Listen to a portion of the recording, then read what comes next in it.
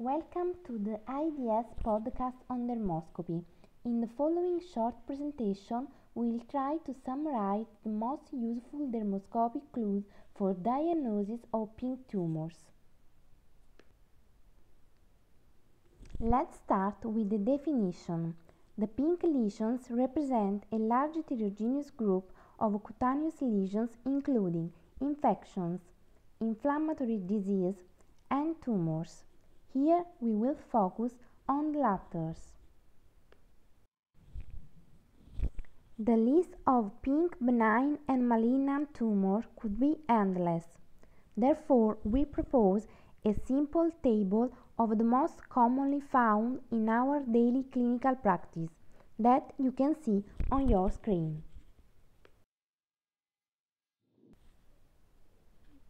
As a matter of fact, pigmented seborrheic keratosis are more frequent than non-pigmented ones, and usually easily recognizable due to well-known dermoscopic criteria such as milia-like cysts, comedo-like openings, fingerprint-like structures, and so on.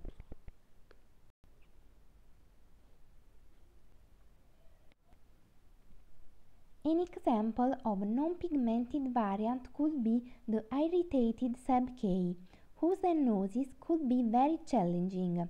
Nevertheless, some tips could help, such as remnant criteria of classical SEBORRHEIC, hairpin vessels, and signs of trauma like hemorrhagic dots and crusts.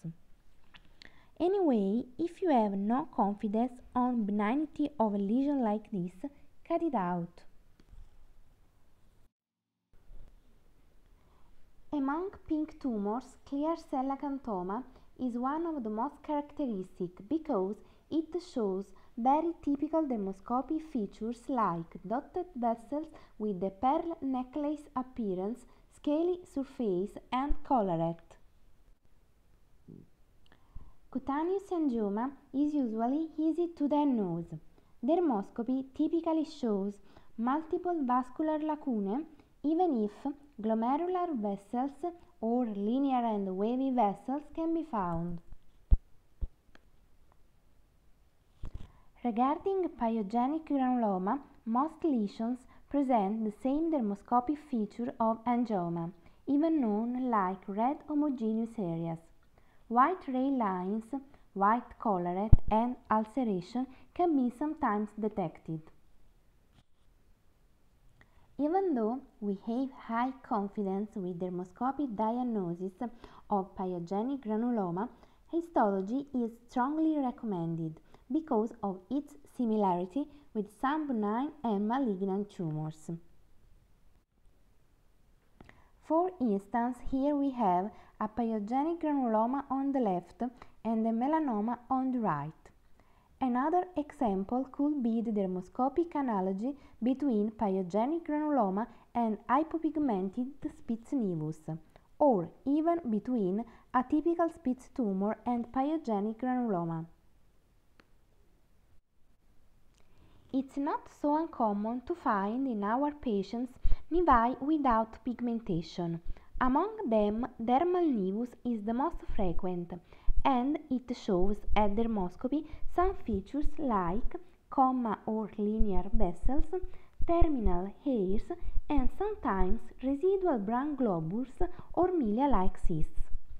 Fair-skinned people could present red Clark nevi, whose dermoscopy is characterized by dotted or comma vessels in a pinkish tan background.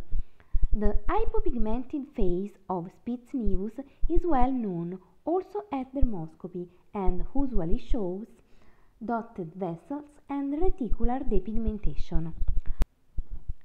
While no action is required for dermal nevus, follow-up or excision in particular cases is recommended in red Clark or Spitz nevi. Another benign pink lesion is dermatofibroma, recognizable at dermoscopy thanks to the central white patch, often dotted with point vessels and surrounded by a delicate pseudonetwork.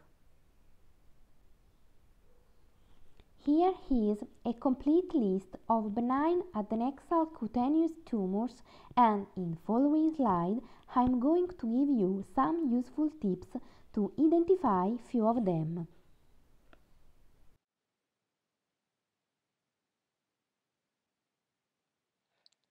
Beyond the specific dermoscopic aspect of each sebaceous hyperplastic or tumoral lesion, one of the most common characteristics is the presence of yellow color, visible as yellow lobules around follicles in sebaceous hyperplasia, as homogeneous yellowish areas around the comedo-like opening for sebaceous cyst, has multiple pale yellow globules in sebaceous adenoma, and finally has yellow dots for sebaceous nevus.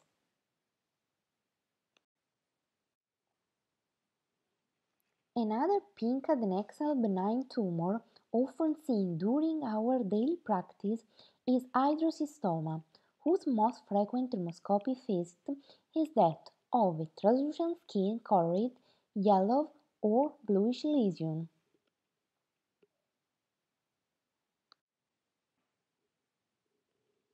The cylindroma is a slowly growing benign adnexal tumor occurring most commonly on the head, neck, and scalp.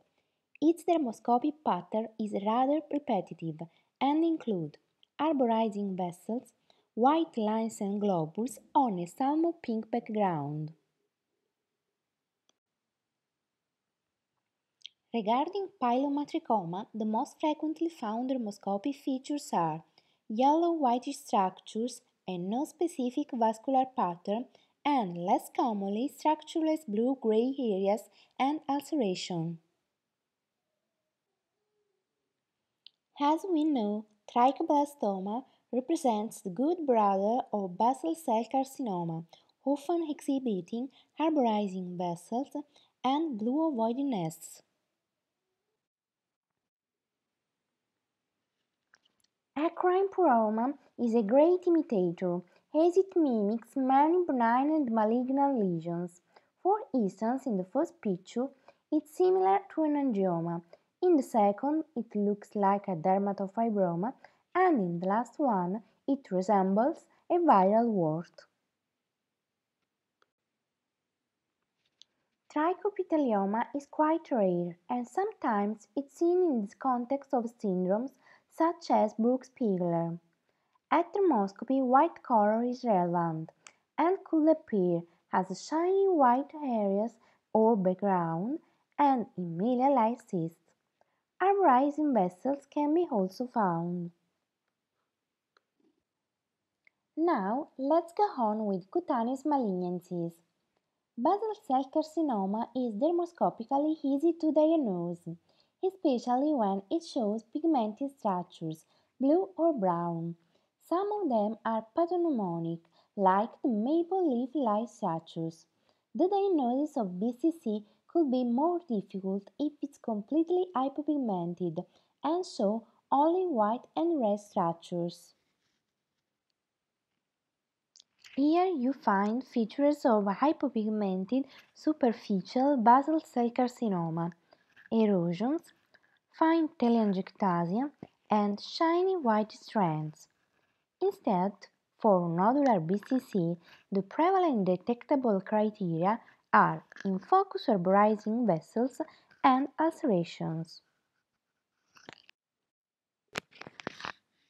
Cutaneous squamous cell carcinoma is the second most common form of skin cancer. For its dermoscopic diagnosis, as well as other keratinocytic tumor, the white color has a crucial role and appears as white follicles, white scales, white crusts, white halo, and white structureless areas. KERATOACANTHOMA is considered a variant of squamous cell carcinoma for its histopathological analogy with well-differentiated invasive SCC. At dermoscopy, the central keratotic plug surrounded by polymorphic or hairpin vessels is its most common phase. The amount of white color at dermoscopy for the SCC is thought to be predictive of tumor grade differentiation. The more it's white, the more it is differentiated. Conversely, the red color, due to ulcerations, hemorrhagic crusts, and polymorphic vessels, is predominant in poorly differentiated SCC. A melanotic melanoma is the worst nightmare for all dermoscopists. It should be always kept in mind when facing a pink lesion. For thin melanotic melanoma, useful dermoscopic clues are dotted vessels without halo and white shine lines on a milky red background. On the other hand, polymorphic vessels and ulcerations are detectable in thick nodular melanoma. Kaposi sarcoma is a malignant vascular tumor often occurring on the extremities of elderly. Its recognition could be facilitated by dermoscopy, revealing a bluish-reddish coloration, the rainbow-like appearance, scales and collarette. Merkel cell carcinoma is a rare neuroendocrine malignancy of skin with high rate of recurrence, metastasis, and mortality. It often affects head and neck region, while its dermoscopy overlaps that of a melanotic melanoma. The most frequent dermoscopy features are polymorphic vessels and crusts or ulcerations. Malignant adnexal tumors, as well as the benign ones, are very numerous. Here is a rather complete list. Regarding the dermoscopic aspect of these skin tumors, it's actually indistinguishable from that of a poorly differentiated SCC and a melanotic melanoma. For example, look at the dermoscopy of this porocarcinoma and sebaceous carcinoma resembles non-differentiated SCC. Another example could be how this hypocrine carcinoma or this tricholemal carcinoma are dermoscopically similar to a melanotic melanoma. In the spectrum of pink lesions, also the primary cutaneous B-cell lymphoma could be included. The dermoscopy of this rare tumor is now well known and exhibits the following characteristics: salmon-colored background, arborizing vessels, white circles, and scales. Although the dermoscopy remains an extraordinary tool for diagnosis of pink lesions, unluckily its diagnostic accuracy is lower than that for pigmented ones, which often have more specific dermoscopic details. In order to facilitate the recognition of a malignant pink tumor, we selected and tested some crucial dermoscopic clues. According to our simple approach, if one of the following findings is prevalent at dermoscopy of a pink lesion, the excision should be advised. The prevalent criteria for suspicious pink lesions emerged from our study were arborizing vessels, in focus vessels, erosions, ulceration, glomerular coiled vessels, irregular white areas, white follicles, dotted vessels, polymorphic vessels, negative network, white lines, milky red colors, regression, and rainbow pattern. In conclusion, given the high specificity and practicality of this method compared to other algorithms, we propose it to dermoscopists. And that's all. Thanks for your attention.